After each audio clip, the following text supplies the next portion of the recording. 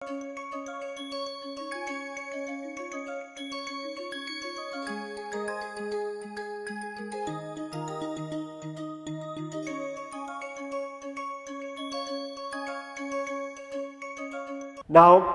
this is the topic today. We are going to discuss spinel. Spinel are the ones which is, let's say, this nice looking gem looking thing, or gem basically magnesium aluminum oxide. It is beautiful in color. Okay, of course color comes from, you know where the color is coming from, those transition. Okay, now definition is spinel is very simple. You can have either same metal or different metal. Okay, it could be, let's say, Fe3O4, CO3O4, or it could be MgAl2O4. Three metals should be there. Two of them should be the same, as you see. At least two of them has to be the same, will be the same, usually speaking again. Or one is different, MgAl2O4. Something like that.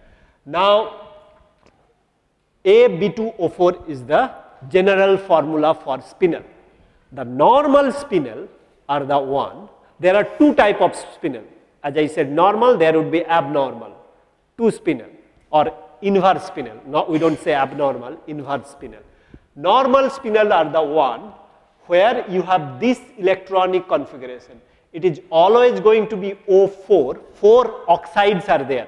That means -8. Each oxide -2, 4 of the oxide will be -8. Now -8 means you have almost one possibility, in realistic possibility, 3 plus 3 plus 2. Of course, other possibilities are there, those are less likely. Never happens for spinel. So 3 plus 2. Since it is 3 plus, in the normal behavior or normal spinel cases, you would expect the octahedral geometry or octahedral geometry will be preferred by 3 plus and tetrahedral geometry will be preferred by 2 plus. Let's look at the, over here. Magnesium, aluminium. This is octahedral. You can see 1, 2, 3, 4, 5, 6. Each aluminium is octahedral. You look at magnesium, it is having 4 ligands. It's in a tetrahedral, I think most likely 1, 2, maybe 3 and 4. Magnesium is in tetrahedral geometry, aluminium is in octahedral geometry. Okay. Yes, so over here this is further showing you that 1, 2, 3, 4. So one of them, so it's a little bit complicated looking thing, but if you go by unit cell, if you break down the complex structure and look at the core of it, each of the metal ions, AB2O4, both the B will be in octahedral geometry. Okay. Sometimes it is just not clear by looking one glance at it. Okay. You have to just look it little bit carefully, you will be able to understand where it is. Okay. And these are usually the crystal structures, so there should not be any ambiguity, you just have to look it carefully. So both the octahedral will be in both the +3 oxidized metal will be in octahedral state, and the one which is 2 plus will be in tetrahedral geometry, and 4 oxides are there. If this is the case, this is normal spinel. If other way around, if one of these octahedral M3 plus has to be pushed out from this octahedral side to tetrahedral side, that will be called inverse spinel. So all it depends on whether one of these M3 plus will be in octahedral side or tetrahedral side. That's it. Of course, always there will be one metal 3 plus which is in octahedral side. This is common. The second metal 3 plus, whether it is exchanging with this other metal, that is what you need to see. Is it clear? Normal spinel, normal behavior. 3 plus should be octahedral. Right, it's a privileged class. 3 plus, higher oxidation state, octahedral should be, right. It's a high charge, everything should be, ligand should be interacting more and so on. But that's like normal behavior. If it is other way around, octahedral site is coming out and tetrahedral is going into the octahedral one, or 2 plus is going into the octahedral one, this is when it is called inverse spinel, normal spinel. Now what is the criteria? Simply you have to see metal, this metal in 3 plus, whether it prefers octahedral or metal 2 plus, what it prefers. Let me show you. So M3 plus ion has, when M3 plus ion has a higher crystal field stabilization energy, okay, compared to M2 plus ion, then this is a normal spinel. Okay. If M2 plus ion has a higher CFSE, then it is inverse spinel. So you don't have to really look at the tetrahedral. You don't have to look at the tetrahedral. You take the metal ion, M3 plus, M2 plus, for a given metal ion, you find out M3 plus and M2 plus, their CFSE, separate CFSE.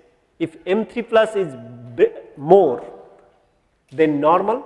If M3 plus is less, having less CFSE compared to M2 plus, then it is inverse.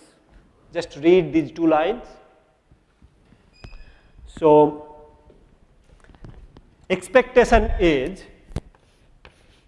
M3 plus in octahedral, and this is usually going to be high spin, should have high CFSE. Of course, opposite is true.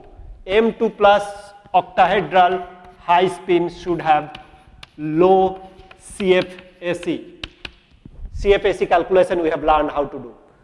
If this is done, normal.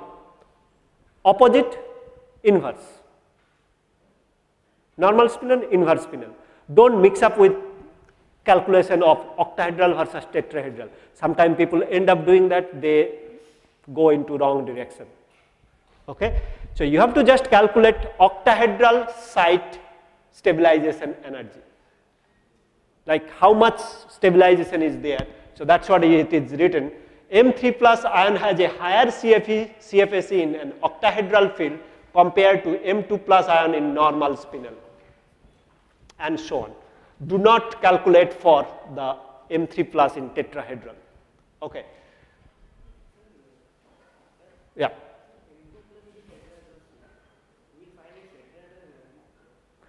So this is where, I mean, yes, then how will you conclude? Right. So you have to figure out the stability of M3 plus versus M2 plus. Right. This otherwise it will get confused. What will you be comparing with? Right. CFSE for tetrahedral is usually low, 4/9 of delta O. What to calculate? Okay. So let me give you an example, it will be clearer. Yeah. More negatives. See, in terms of energy in chemistry, physics, everywhere, energy means the one which is having low CFS or low anything, low repulsion is stable, low energy, I mean, it's stable. Okay. Anything low would be stabilized. It's like, as I was trying to say, it's like home feeling. You want to feel home. Everybody wants to belong somewhere, and that's where they want to go, right? So always low. Okay. Stability should be maximum. Yeah.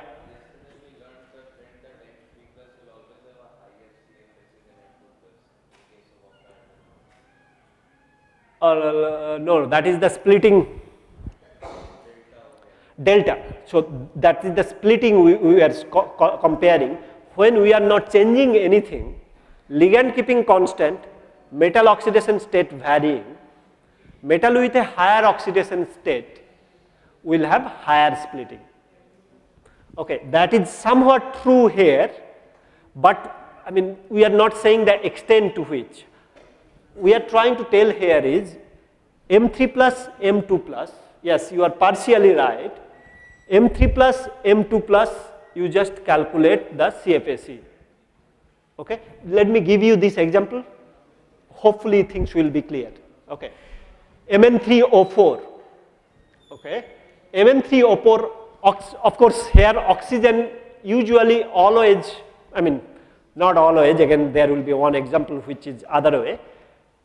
Usually oxides for these cases are going to be the weak field ligand. Okay, it is a weak field ligand. Now, unless the metal is very high, very high oxidation state or so, oxide will be the weak field ligand.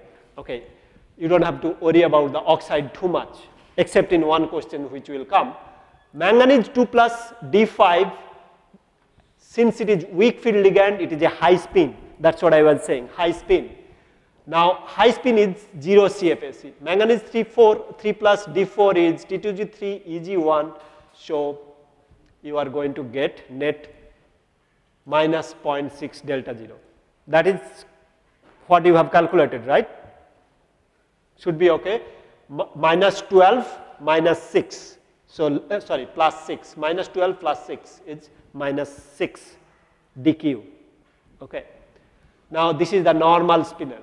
How about Fe3O4? Can you calculate Fe3O4? Whoever is trying to calculate, give yourself 1 minute. Fe3O4, Fe3 plus and Fe2 plus. Okay.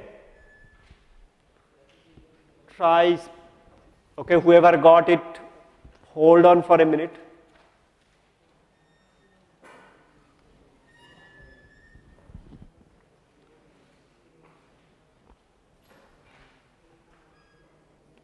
Inverse spinel. Yes, that's the correct answer. Just in a moment I am looking for something.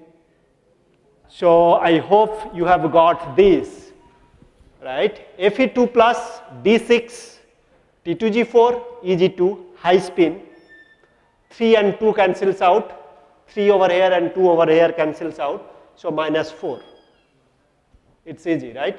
Over here 3 and 2, 0 CFSE, right? Now, Fe3, as you can see, is having less CFSE compared to Fe2. So that's it. So inverse spinel. Do not, only request is do not complicate too much. You think, but for calculation do this. Because if you end up calculating tetrahedral, Fe3 plus case tetrahedral, Fe2 plus case tetrahedral, it's going nowhere. Okay. It's a simple thing. Higher oxidation state should try to stay in the octahedral side. The moment higher oxidation state becomes less favorable compared to the lower oxidation state, switch of the power happens. It's just the BJP and Congress. You have to pick up one of them in the center, not the local, okay, or Democratic or Republican. You do not have any choice. Okay. Now, so this is the special case of D8 octahedral, right? So what is the special case? We are alluding before that these DZ2 orbital are the one getting repelled by 2 electrons. This is a D8 electronic configuration, as you can see, T2G6 Eg2. And this is the one repelled by 4 ligands. Okay, that is unfair. That is where what happens is Z orbital, okay, try to stabilize, to minimize the energy, to gain more energy. So you start with an octahedral situation, but you see D8. You go blank. D8 octahedral will tend to form square planar geometry. Okay? Because the Z, you will see square planar complex is formed because Z will get destabilized, stabilized. Z is getting stabilized, as you can see, Z orbital will get destabilized. This is an unfavorable situation. This is a situation which cannot be tolerated. This is 2 ligands refilling, 4 ligands refilling, right? This is the unique situation, 1 unique situation, same electron repelled by 1 electron, repelled by 2, 1 electron repelled by 4. In order to bring some sort of calmness to the system, Z orbital will stabilize. If you want to stabilize x2, y2 orbital, then the problem becomes stabilization means repulsion is less. That's the stabilization. Repulsion less is the stabilization. If you want to stabilize dx2, y2 orbital, then you have to elongate 4 of the ligands. Stabilization means reducing the repulsion. If you are stabilizing Z square, then you just need to take out those axial ligands. It was here, 2 axial ligands over here, you pull it out. So Z will be stabilized, dz square will be stabilized. Of course, further it will be stabilized. Any Z component there will get stabilized. So dxz will be stabilized, dyz will be stabilized. This is the scenario where square planar complex goes. D8 octahedral usually will be, if it is possible, always it will go to the square planar situation. That is also true. D8 tetrahedral or D8 4 ligands are not tetrahedral. D8 configuration 4 ligands are going to be square planar. Okay? This is where you see iron, cobalt, nickel. Nickel is nickel 2 plus D8 is square planar. All right? Now, this is one scenario. Other scenario is that EG orbital is unsymmetrically filled. See, you can see that majority of the syllabus is biased towards octahedral. Okay. Tetrahedral not too much, but that's because octahedral is favored, octahedral is historically more important, and that's what most of the study has been done, and it's a common geometry, more common geometry, I would say. Now, this is the Yan-Taylor distortion. Of course, some people pronounce it differently. In British, in England, you will go pronounce differently. US, it will pronounce differently. Yan-Taylor, some people tell Jan-Taylor, whatever it is, it's the same thing, JT distortion. So what we see, if this one is unsymmetrically filled, what are the situation when it is EG3 or EG1? That's the only two possibilities.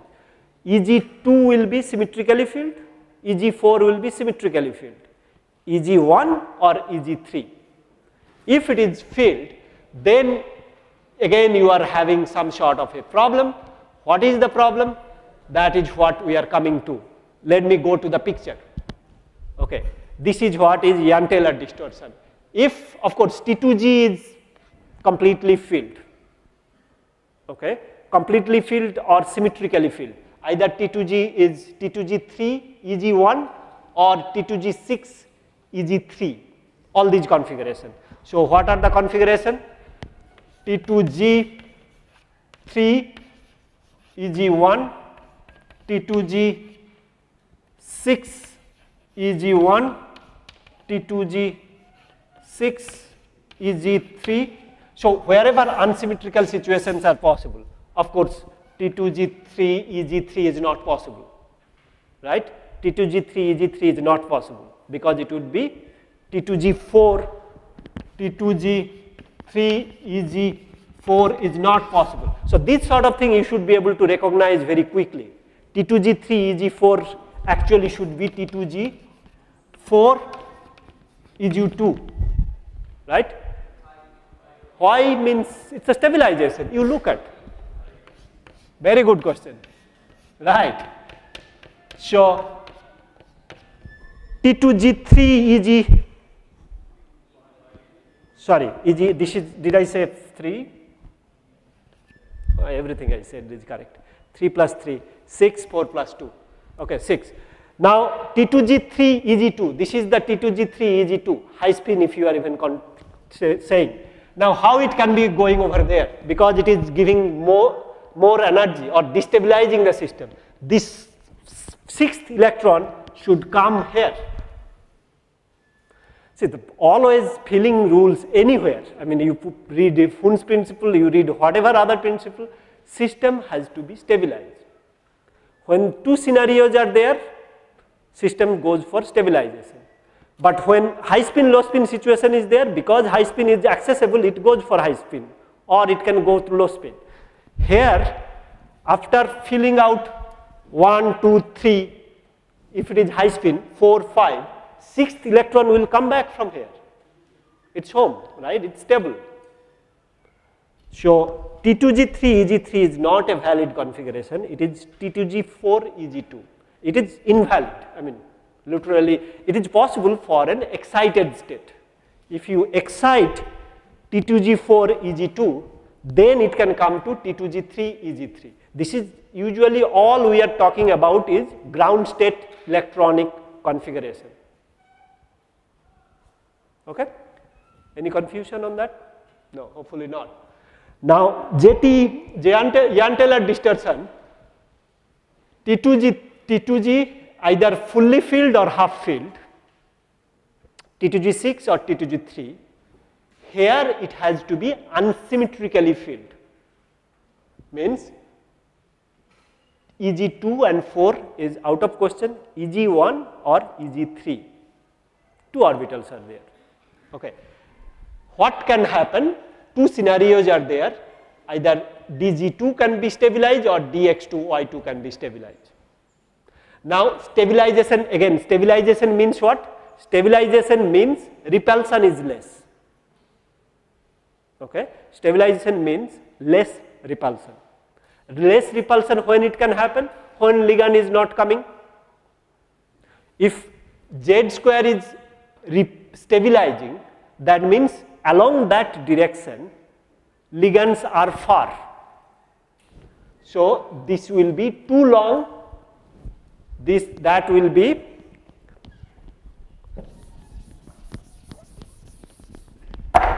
so the left hand scenario, this is a base for octahedral scenario we are drawing. This is the equatorial plane. Axial was here. Now this is, let's say, normal scenario. If I want to say that dz square orbital is stabilized, that means this ligand is not, this is the dz square orbital direction, right?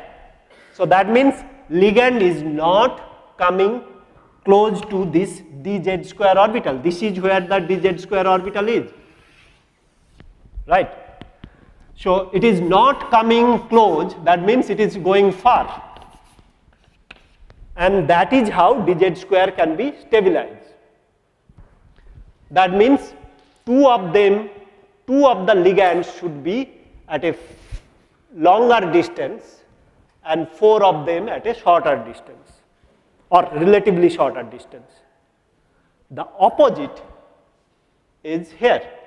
When relatively speaking dx2 y2 is getting stabilized, that means these are going out. Stabilized means repulsion is less, ligands in the second scenario, ligands will be further away.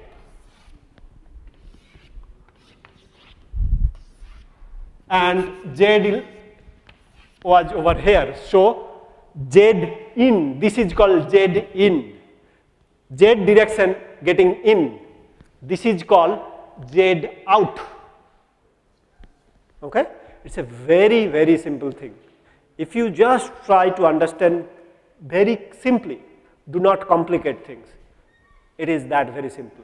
Now as you can see, Z out, this is the Z out. If you keep on moving more and more, Z out becomes your square planar, right? So here, previous case, what we were discussing. If Z becomes stabilized more, and so that it is, you are taking too far from the metal center, octahedral is no longer octahedral, it is becoming square planar. Okay, so Z in and Z out. Yeah. Sorry?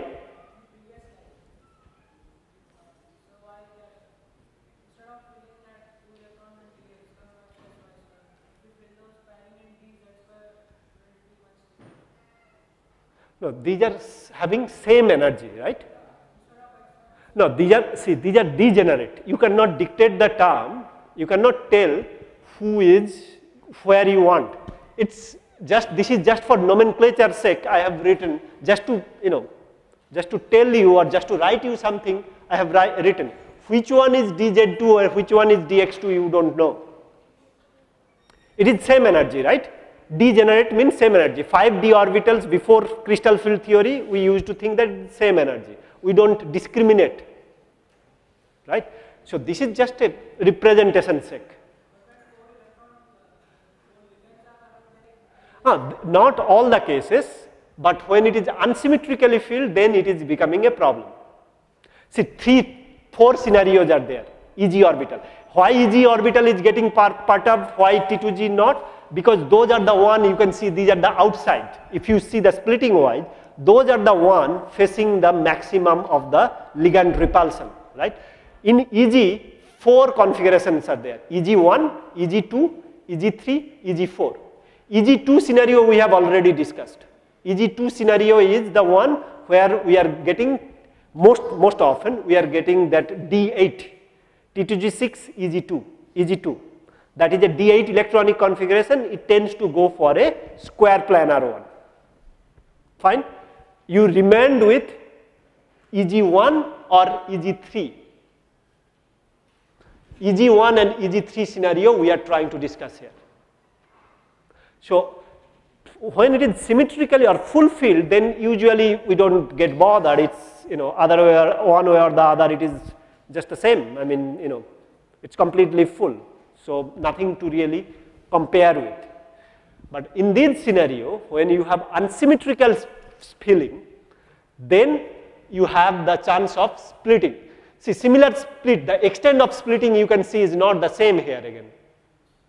Of course, usually speaking, these are the one, EG are the one which are going to face the ligand directly, and thereby splitting starts over there. And then of course sometime it also get affected, T2G gets affected. That's why we were showing, initially we didn't split it. Initially when we were discussing T2G6 EG2, we were showing that DZ2 is getting stabilized. When it is getting further stabilized, and this, then it is going to get split further. Okay? So look at the slide. Almost in every book it has been written really well. If you have any confusion, please come back, okay, or discuss with your friends. So Z in and Z out. This is Z out. Z out means Z, you are pulling out, stabilization happening. Okay. Now this is a slide which is mostly left for you to digest a little bit. Square planar geometry. So if you want to memorize, sometimes things can be problematic. We want to read you mainly, let's say, octahedral, 3, 2. Octahedral, where is tetrahedral? Tetrahedral is not given here anyway. The geometry and thereby they are splitting. How they are going to split. This is not all of them is part of the syllabus again. This is just an overview giving an idea how ligands are coming, how d orbitals are getting perturbed, which direction d orbitals are located, and then from which direction ligands are coming. Of course, that is what going to determine what is their geometry. If it is a square planar, where it is coming, you know. If it is a trigonal bipyramidal or TBP, 3 of them in the equatorial plane, triangle, 1 from the top, 1 from the below. So which are the orbitals going to get affected and to what extent, and so on. So these are, these are in the book, or may not necessarily you have to read it. You are, but you are supposed to read octahedral, tetrahedral, square planar. I think for fun you can look at that, try to justify a little bit. Okay. So that's it for this chapter.